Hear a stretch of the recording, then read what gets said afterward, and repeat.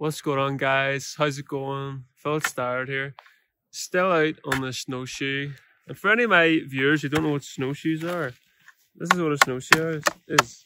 Because I know a lot of you guys, these are from all over the world, and maybe you don't know, but there's some kind of like ramp-ons at the bottom, and yeah, you can easily track through snow and up hills and down hills, and they're really, really good. So, today, still in Switzerland, still enjoying the beautiful view here, but what we're going to talk about is comments in your code. Because I had a few people ask me, when should I write a comment? When should I not write a comment? And I thought, okay, I'll give you my opinion on it. That's my opinion. Doesn't mean it's correct. Everybody has their own approach, and that's fine, okay? But my opinion on comments are, a comment shouldn't really tell you what the code is actually doing. Say if you have a code and it says 1 + 1. If you were to comment above saying 1 added 1, I mean, I can see from the code that it's doing that, but what I don't understand is why it's doing that. So personally, I feel that there's a lot more value in actually writing the intent of what you're doing. So why are you making that mathematical operation, or why are you doing something? I think that's much more important.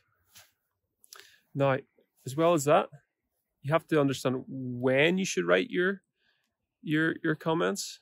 And there is an exception to the rule, what I just said. If you have a library, and say if there's a hack in the library or a quirk and you have to do something strange, you have maybe comment exactly that you're doing that on purpose. It may look weird, but you have to do that because of this reason.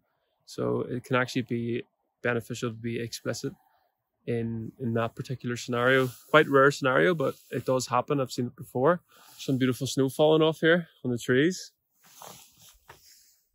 You missed it, doesn't matter. But what I'm saying is, it's fine to do it if there's a hack in the library. You have to be explicit. Write the comments and why you're doing this for this reason, so people don't actually come and delete it because they think it's a mistake. Second of all, don't comment everything. You have to understand what you should comment and what you should not. I believe that you should get really good at naming variables and naming methods and naming classes and getting good at really naming everything. And reading there's a book called The Clean Code. You should read that. There's a great chapter in that, because that is like turning your code into poetry. And when you have poetry in your code, you can easily follow it through based on the naming conventions and your style. Therefore, this probably reduces the amount of comments you typically need. Next thing is Javadoc rules with the team. So the team typically has a set of Javadoc rules. Well, you should fit into the team, see what the team does. Don't come in and change everything. See how the team works. If the team are writing too many comments that are not adding any value, maybe let's think about reducing them and trying to focus on really value comments that you think if someone comes along in a week or a month or a year or 2 years or 5 years, that this comment is gonna give them value, then write the comment. If not, then you don't. It's a waste of time doing it. Similarly, if you don't write enough comments, the team doesn't write enough, maybe you should think about introducing some, particularly to areas that are quite complex and have like a really complex, say, a set of if statements. Maybe you should write some kind of high-level pseudocode. You can do it really nice in a Java comment, just to make it really explicit to what you're doing. Next thing is, comments need to stay up to date. So if you start commenting everything, you start changing code, you have to continuously keep on updating these comments.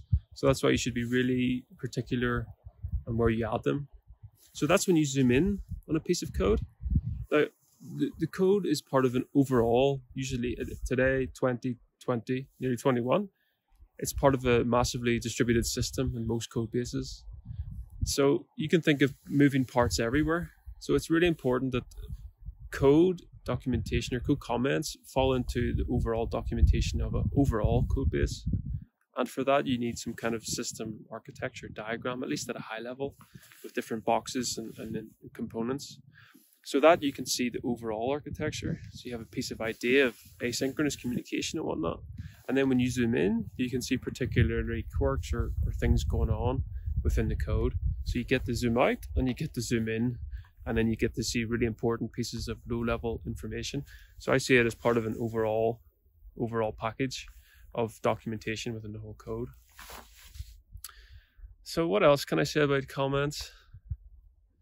Yeah, I think that's the main things with comments. Don't overdo them, guys, and actually add them where they add value, but don't just write comments on every line.